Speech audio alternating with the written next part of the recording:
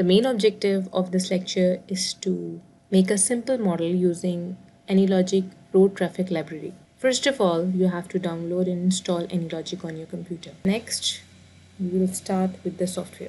As you can see that when you open your program, you will see a welcome window.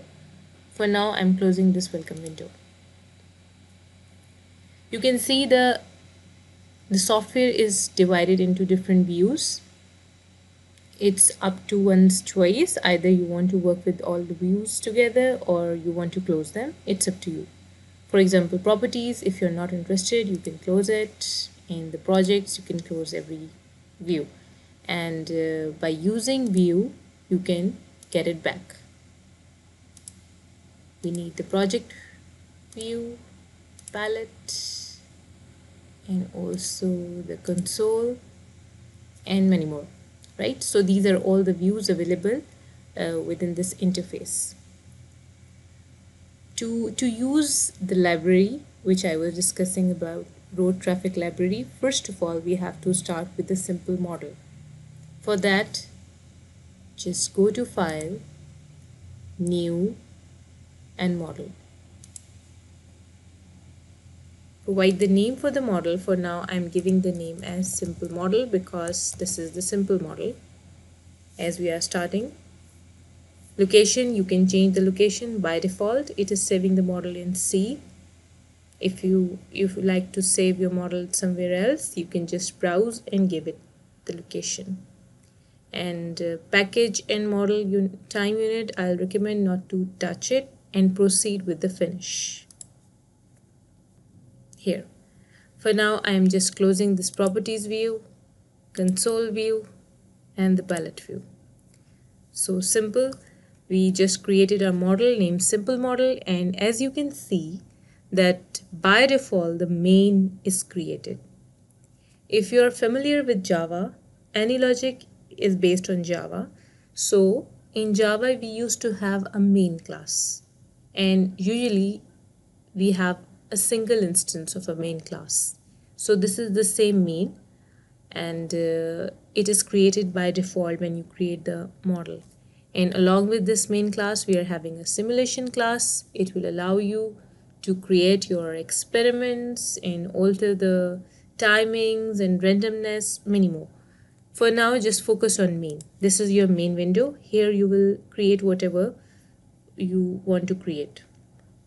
As you can see, there is a grid available. If you're comfortable drawing with the grid, you can keep it. Otherwise, you can simply remove it by going into Draw, Grid, and first click on this window and then Draw, Grid, and hide the grid.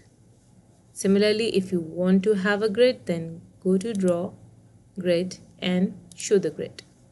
I usually prefer to have grid, so I'm keeping it enabled. So as I've mentioned that we have to create a simple model, which we have created with the name simple. Now next step is to explore the libraries. Just go into view and check the palette. Okay, now in palette you can see we have many options, right? So start with the material handling library. These are the libraries available in AnyLogic: material handling library, pedestrian library, rail library, road traffic library, fluid library, and there are several other features also. So for now I'm starting with the road traffic library. When I click on that specific library, I'm having the items specific to that library, which includes the space markups like road, intersection, stop line, bus stop, parking lot. And interesting thing about AnyLogic is that these libraries are compatible with each other. You can use the feature of one library in another library. If it makes sense, you can link them and make the model of your own choice. So for now, I'm starting with the road space markup. Just double click on this road and see, yeah, icon is changed to a pen, and then just draw a road by dragging the mouse and double click to stop. Yes, okay, scale it, fine. Right, this is the road. single road which I've created. Now here comes the property part. Go into the view and here is the property, enable the property.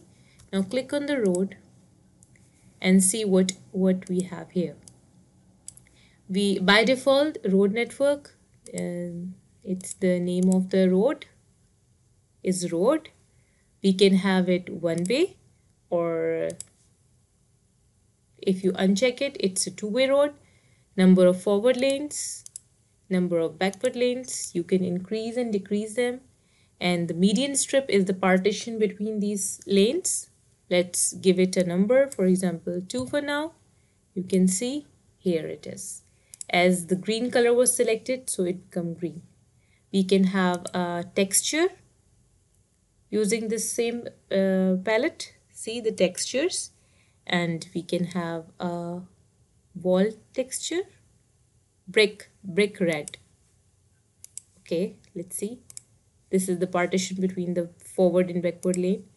You can change it to grass. I usually prefer to keep grass. That's it.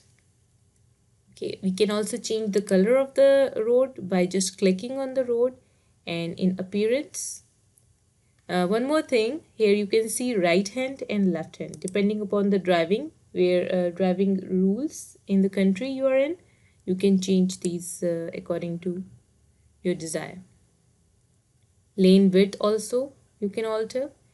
I'm just changing the road color, make it textured, and I'll prefer the tarmac. Let's make it tarmac. Okay, so this is it. Okay, so this is a single road which I've created. Now I want to go back to the 2-lane style like this. This one I prefer. Okay, I'm keeping this road. Now to make a model, in my model I want a couple of road, so you'll have some space for your cars to move on.